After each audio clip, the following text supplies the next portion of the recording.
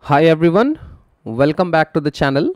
This is the next video in the additional skill RPA developer series, and the topic which we have chosen is the databases.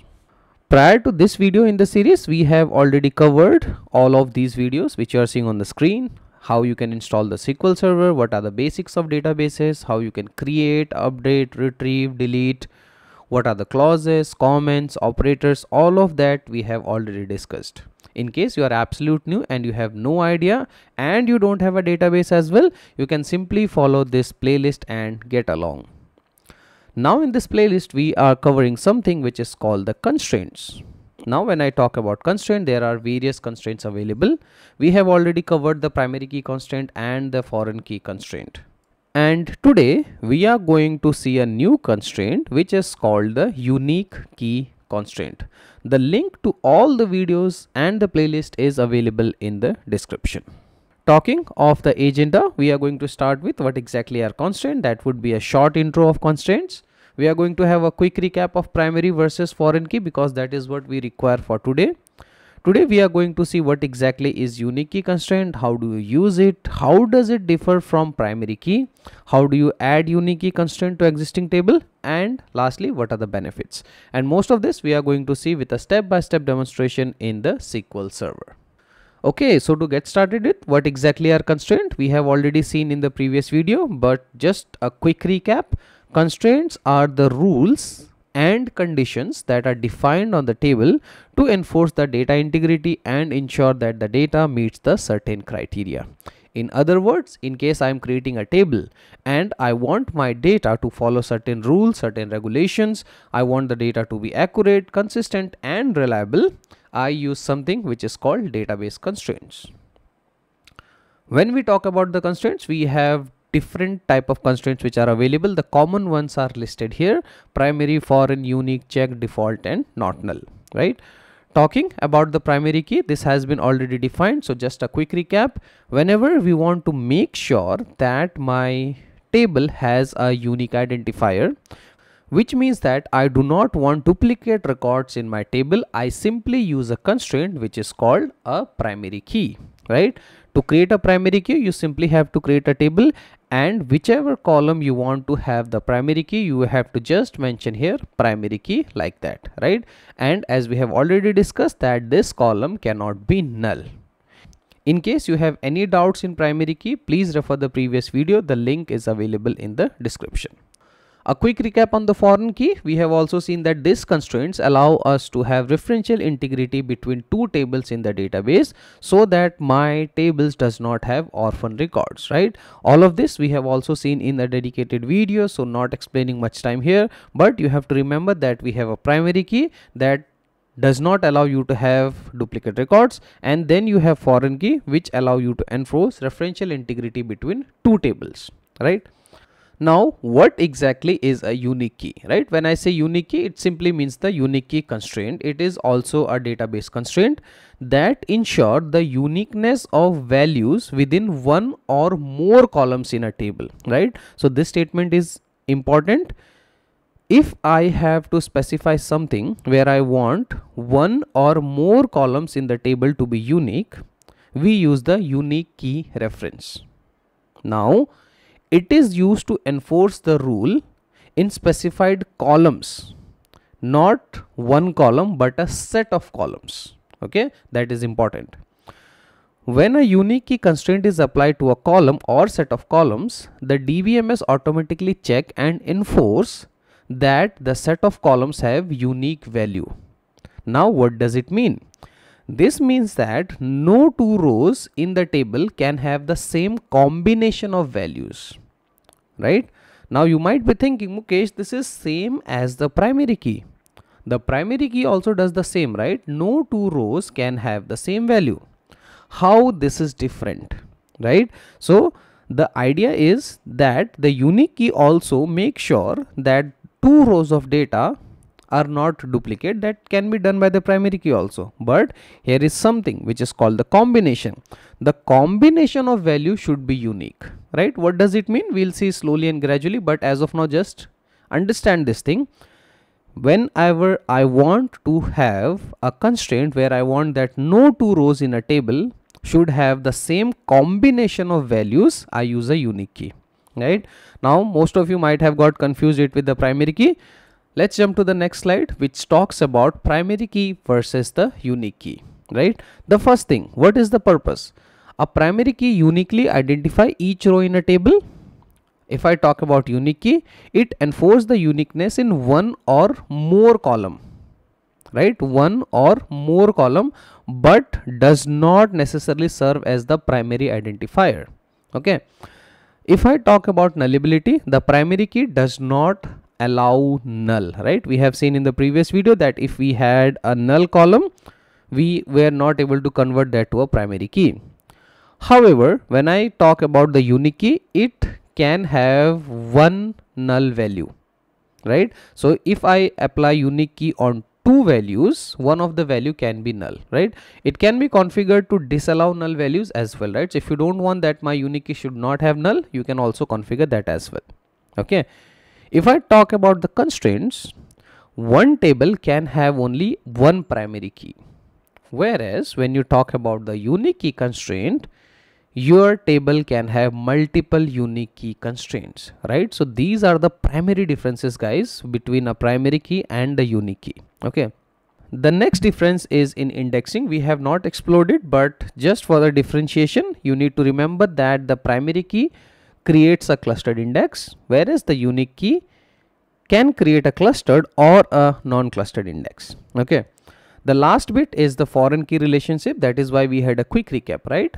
Whenever I am using a foreign key, we use this primary key as a reference to the other table, right? When I talk about the unique key, it can be used as a reference, but less commonly used as compared to the primary key, right?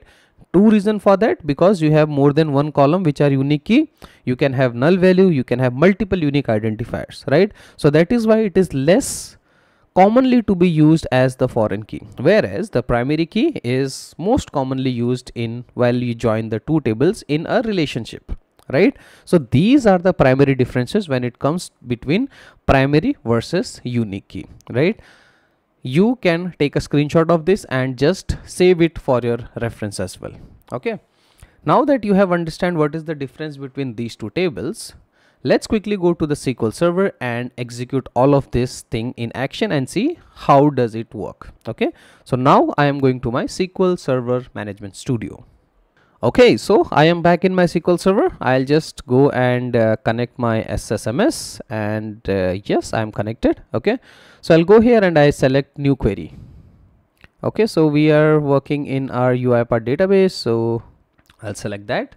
Now, first thing first, how do you ensure and create a unique key, right? So I'm going to copy paste syntax here, and this is the table, right?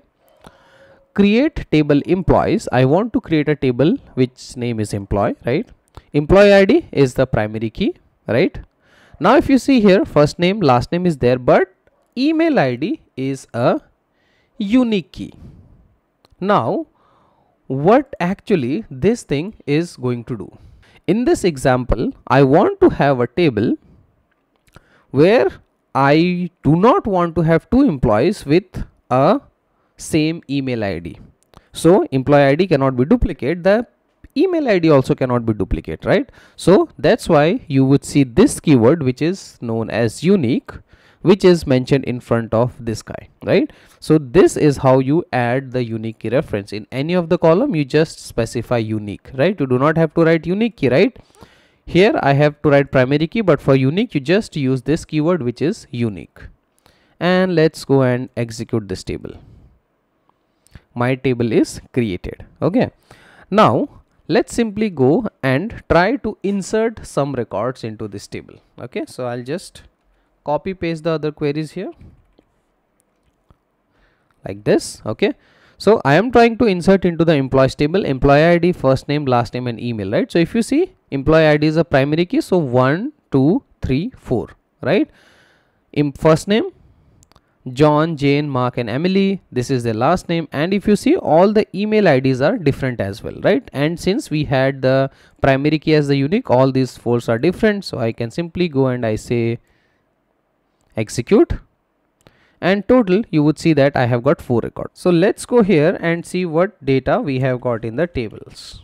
Okay, just to validate.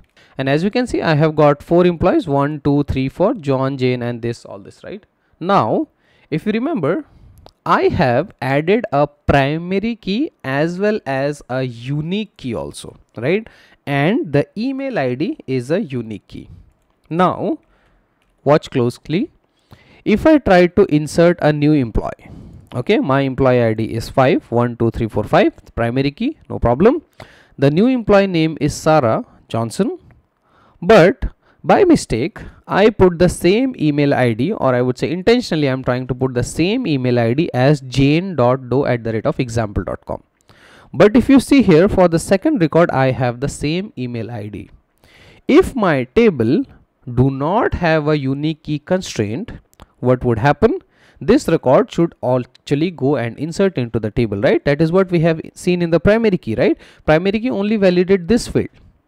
But now since your email ID column is also a unique key constraint, if I try to execute this like here, you get an error. It says that violation of the unique key constraint, cannot insert duplicate in this record, because jane.doe@example.com is already a part of your table, right? My primary key was satisfied, but this guy was different, right? So let's try to correct this. I'll put the correct ID, which is Sarah Johnson @example.com. Now if I go and try to execute this, you would see that the record is now available in the table, right? So I hope you understand what is the benefit of using the unique key. The unique key helps you not to have the duplicate records, or I would say combination of duplicate records in the same table. Coming back to the presentation, so these are all the queries which I had executed. So if you would see here, this is the table, right? Create table employees. To create a unique key, you simply use this guy, which is called unique keyword, right? And you can have multiple unique keywords in the table, right? Now this is a normal insert statement. We insert 1, 2, 3, 4, right? And this is how you insert, right? But when I tried to insert this guy, which was jane.doe, which was already available here, I was getting an error, right? So in case you have a unique key constraint, you cannot have two employee with the same email ID in the table, right? So that is how this unique key constraint works. Okay, now take an example. I have already created a table. Okay, my table is already created, but I forgot to add the unique key constraint. Can I add it afterwards? The answer is yes, right? So this is the syntax, guys. You have to simply use alter table name, add the constraint, the same syntax, add constraint. What do you name the constraint, right? So I say that my constraint name is UC_email. Then you use this guy, which is unique, and you put the column's name here. Now what exactly is happening in this example? In this example, we are adding a unique key constraint. The name of the constraint is UC_email, right? This is the name of the constraint. We are adding it to the employees table, and which is the column, right? So the column name is email. So this is your column name email. In case you want to add it to multiple columns, just put a comma and keep adding the columns. Okay.